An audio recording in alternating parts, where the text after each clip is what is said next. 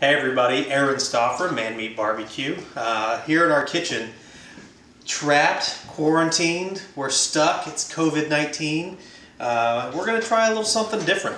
We're going to take a series and we're going to do a segment called, Can You Smoke That? And so we're going to start off with something that might be a little bit not too far outside the box, but we want to get your comments, get your questions, get your ideas on what you think. Hey, maybe can you smoke that? It's got to be food related. We're gonna have some winners. We're gonna probably have some losers, but we're gonna see if we can't have a little bit of fun while we're stuck here, trapped in home lockdown. So first things first. Tonight we're gonna do a little chicken.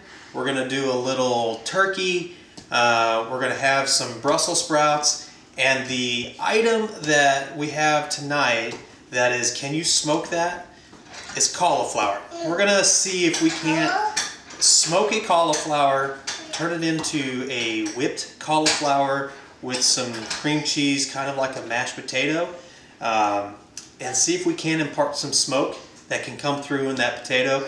And we're also going to be cooking everything tonight on either a Gateway drum smoker or our GMG Davy Crockett.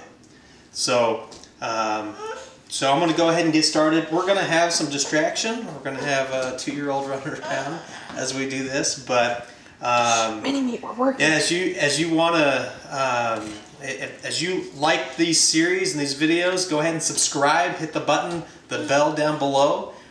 Follow us on Instagram, Facebook.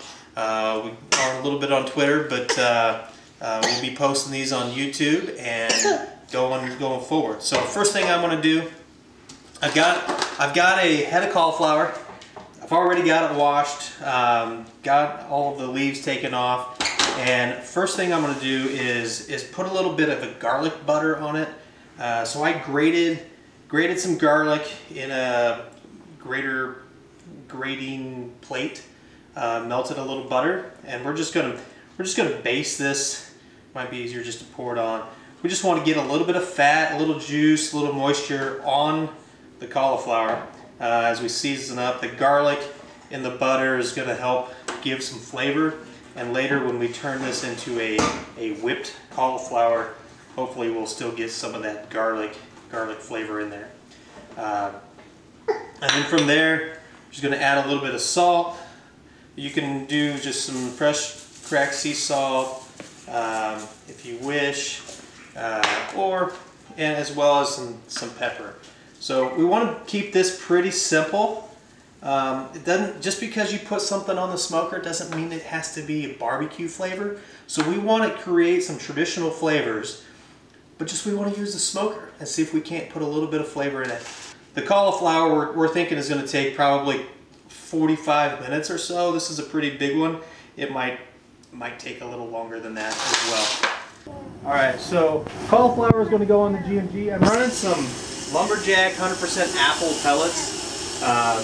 Been using Lumberjack, really like that pellet. It seems to be a pretty good flavor. Not a lot of filler in the pellets. So they seem to have treated us pretty well. But the temp, I'm trying to get the temp up to 425. We're falling a little bit, but I'm going to get that on there, let that go. What time do we have? We're right at 6 o'clock. So we're going to let that go 45 minutes and we'll give it a shot, see what it looks like. Alright guys, it's been about 15 minutes. We're going to go ahead and baste this cauliflower with a little bit more of that butter. So we're already getting some good color on this.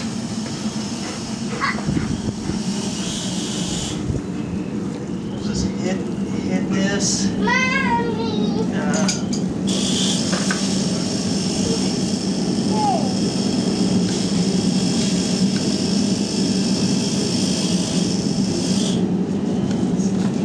Nice and hot in there. So we'll do that. We're going to hit that cauliflower with butter probably every 15 minutes just to keep it basted, keep some moisture and fat and flavor going into that cauliflower. So we'll be back here in a little bit. Hey guys, Aaron again. We're here. Got the cauliflower off. It actually took a little longer than I thought. We're about an hour and 5 minutes. We got, as you can see, got some pretty good color on it. That's a lot from the butter that we kept basting every 15-20 minutes throughout that process. Tried to keep some moisture in it. So now what we're going to do, we're going to cut the core out. We're going to chop it up. We're going to get it in our Food Ninja. We're going to add some softened cream cheese and about 3 tablespoons of butter.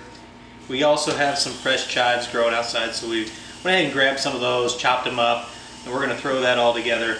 Really what we're doing is we're trying to make a mashed potato substitute.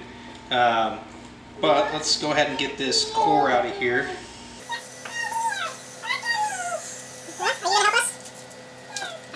So this is piping hot. Can get a little bit more of this out of there. So really what you'd like to see is that this fall apart pretty easily. So this is coming apart. I was a little concerned that it wasn't quite there yet, but as I'm pulling this apart, definitely I feel like it's softened enough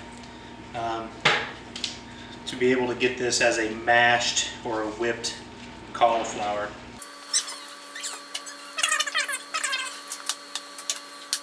All right, we're just going to toss it in the Ninja. See if we can't get it down in here. May have to run it a couple different times just to get this to settle down. But as you can see, that there's quite a bit of color on that cauliflower.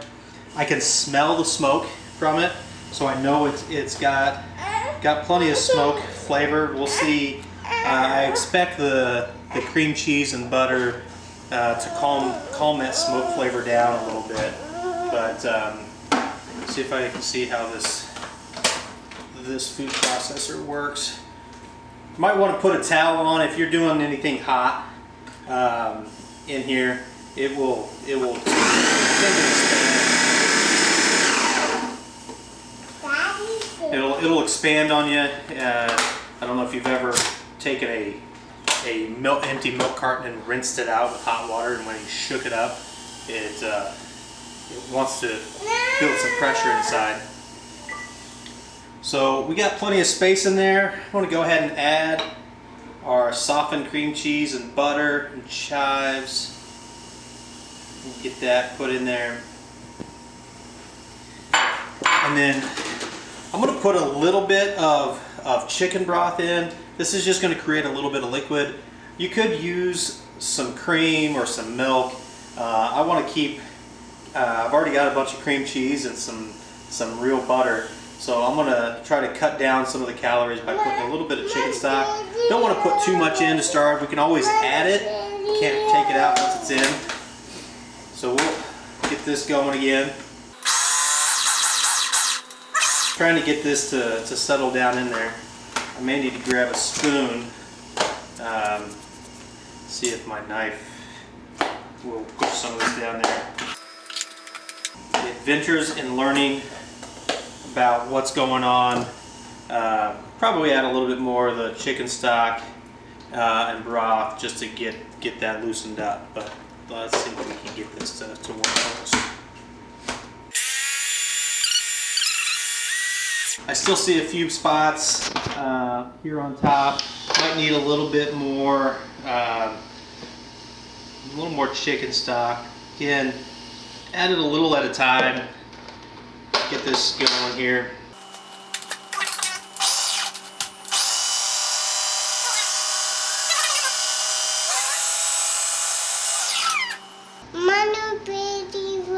So let's see what we got. Let me grab a fork. It's always good to taste as you go. See if you got what you're looking for. Could definitely use a little salt, not a lot, but you know, definitely it's one of those things that as we go through this, just wanting to build some flavors. Probably add a little bit more chicken broth, and a little bit of Elmo music video in the background. So sometimes you got to do what you got to do to keep a 2-year-old happy.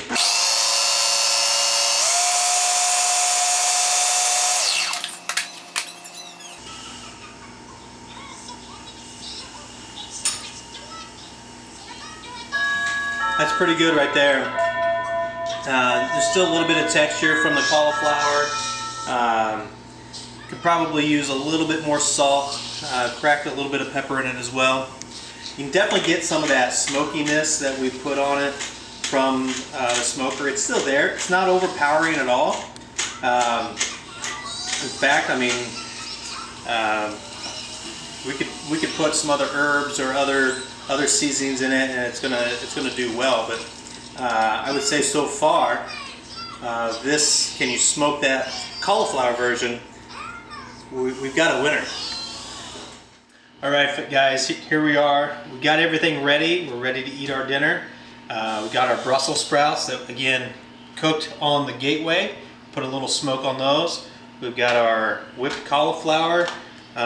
We got our wings. Let's go ahead and divvy this up, give it served up. Now the Brussels sprouts took probably 25-30 minutes on the smoker, running the drum about 300, and so they got done a little faster than I thought they would. Which, again, no big deal. We threw them in the oven, put the warmer on. The cauliflower took longer than we thought. And again, it was probably ran just a little over an hour to get the cauliflower done to a point that we liked. And we do see that one thing to notice, the cauliflower has got a little bit of a color to it. So, and these are basically a great substitute to mashed potatoes. Lower your carbs. A lot of keto dieters use cauliflower as a great substitute. Got some great color on these wings. Using that heavy smoke rub, we used the white label on these chicken wings, and we hit it with a little bit of the Man-Meat sweet and smoky sauce. We're running a little test here today just to see if we've got our batches right. But let's put a couple of each of those on both of these. Our sample, color-wise, look pretty much the same. So I'm gonna get a couple of these on here as well. But now here comes the moment of truth. So let's go ahead and taste the Brussels sprouts, see what sort of flavor we got from using the smoker on that.